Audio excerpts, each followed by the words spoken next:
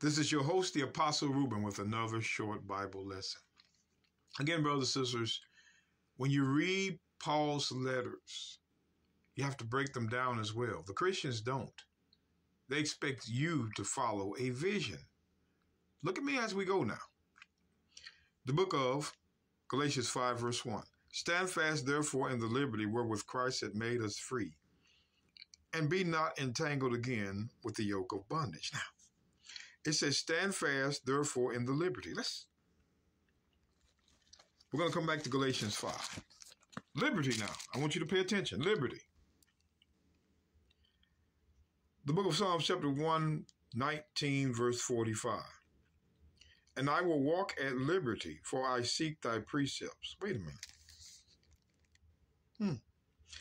David, with the Spirit, says, I will walk at liberty, for I seek, which means keep thy laws.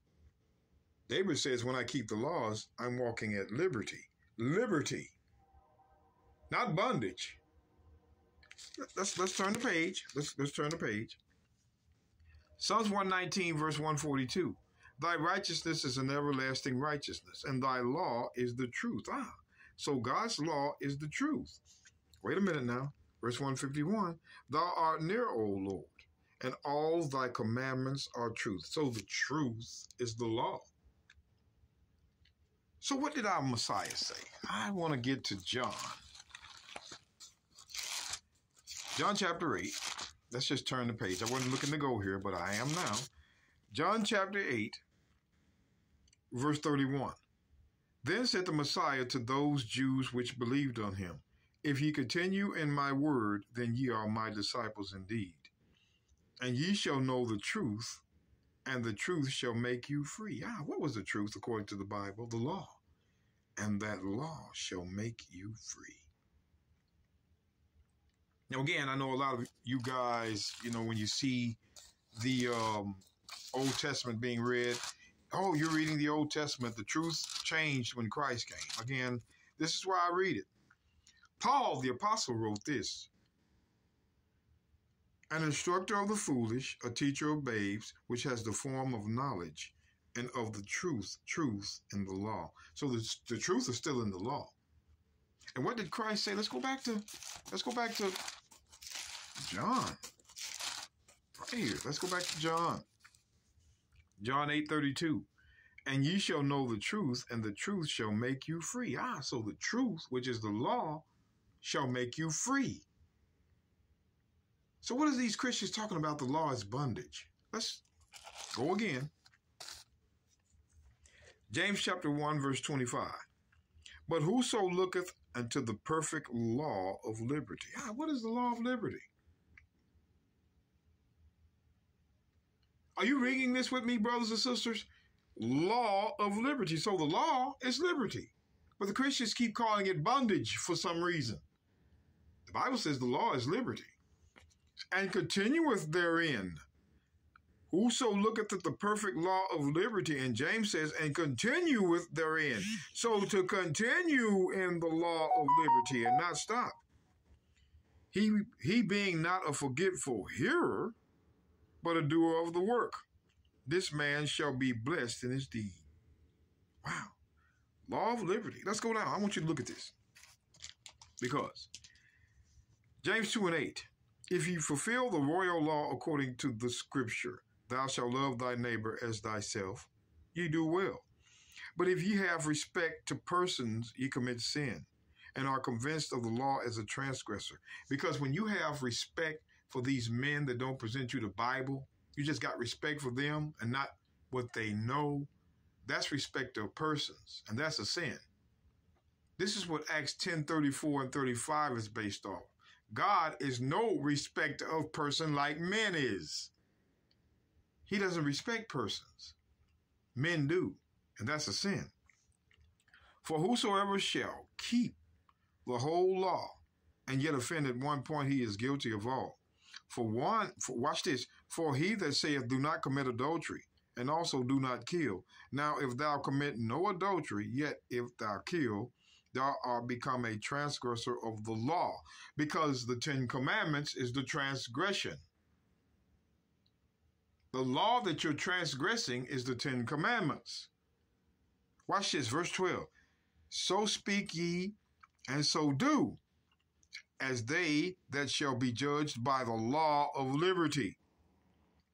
What law of liberty are they going to be judged by? The 10 Commandments. So obviously the commandments are not bondage. We've read Psalms 119, verse 45, James 1:25, James 2:12, and of course, John 8:32, the truth, which is the law, shall make you free. We're looking at law of liberty, law of liberty. So what is Paul talking about? Let's go back to Galatians. Galatians chapter 5, verse 1 again. Stand fast, therefore, in the liberty wherewith Christ hath made us free. Liberty was in the law. Woo, almost forgot. Let's go back to Romans chapter 8.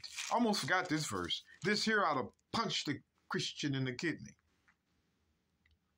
Romans chapter 8, verse 2. For the law of the Spirit of life in Christ the Messiah has made me free. There it is.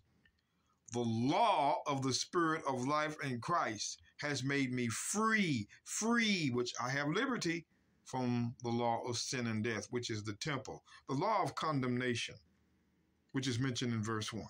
So the law of the Spirit of life in Christ the Messiah made him free from the temple. So there is a law that makes you free, as we've been reading. Let's go back.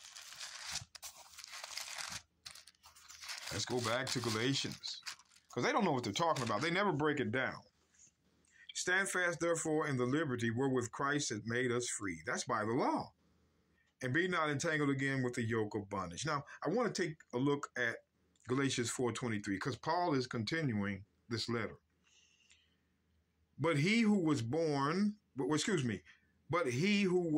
of the bondwoman was born after the flesh. But he of the free woman was by promise. But he who was of the bondwoman was born after the flesh. What does that mean? After the flesh. 1 Corinthians 10:18.